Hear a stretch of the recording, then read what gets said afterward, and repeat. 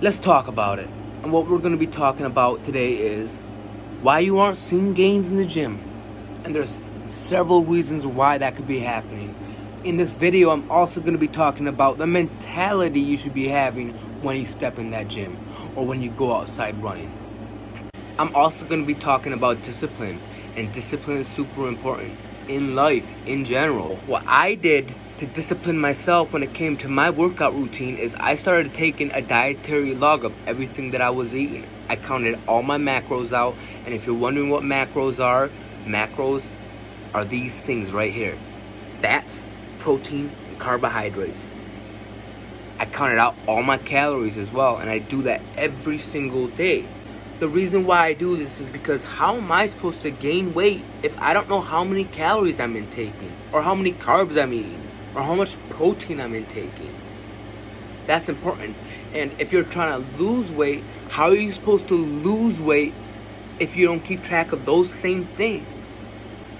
The next thing I'm going to go ahead and talk about is the mentality.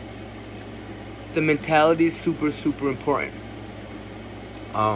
I think a big reason why a lot of us don't hit the gym is because we're scared of being judged or looked upon badly because we don't look as good as somebody else. Well, we need to throw that right out the window. That's where a lot of people, I feel like, go wrong in the mentality. It's not that. It's not that.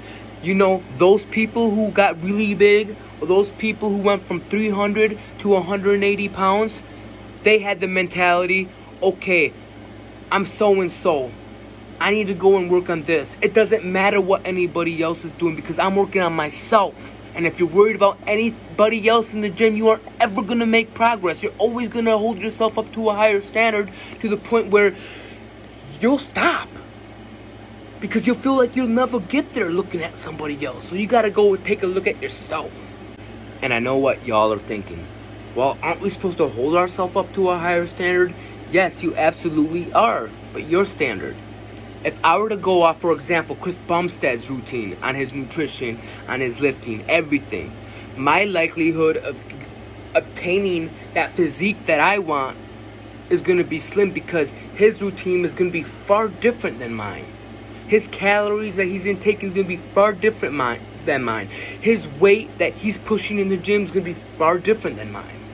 So, follow your routine. Let's talk about the routine you should be having when you go to the gym.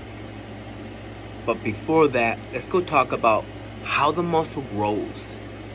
So, over time, when you're training, your muscles adapt, your body adapts. So, in order to keep on seeing gains and prevent plateauing, you need to keep changing your routine, right? Me personally, I would say I need to go and change my weights about every month and a half. Minimum about a month. But that's just me. So you gotta find a baseline and go off from there, right? Let's talk about sets and reps. In my YouTube shorts, I talk about set protocol, rep protocol, and what those deal with is what you're trying to train for. If it's muscular endurance, if it's hypertrophy, strength or power, you're gonna need a different type of regimen. So y'all can go check that out in my shorts. The muscle responds to different stimuli. So over time, your muscles adapt to the weight load, so you need to change that up. Same with your nutrition. Just like your body adapts, your nutrition's also gotta adapt. So beginning training, you may have started intaking 2,000 calories and you got up to 150 pounds and you started at 125. The chances of you going and needing to up your calories are high. Same with the carbohydrates. Because as the body gets bigger, the food that you put in and the portions you gotta eat need to go up as well. So remember that. And same with weight loss. When you start losing weight, you'll plateau eventually. So you'll need to go ahead and adjust your diet for such. If you lost 50 pounds right in the last year and you plateaued and you were intaking 2,300 calories, well, let's try intaking 2,000 calories. That's what I mean by that. So the intensity that you go at the gym and how you eat to either maintain, lose, or gain has got to change as well. And if you've never stepped in a gym before, we all need to find a baseline. So what I suggest you do, find the muscle group that you're going to be working. Stick to one muscle group. So if you're working arms, stick to biceps and triceps. Do 3 different exercises, 8 to 12 reps, 3 to 5 sets. And then the next day, work a different muscle group, 3 to 5 sets, 8 to 12 reps. Rinse and repeat. The weekends you should be resting. So I hope everyone liked my video.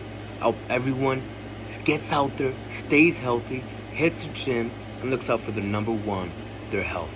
Much love. If you like this content, please like, comment, and subscribe.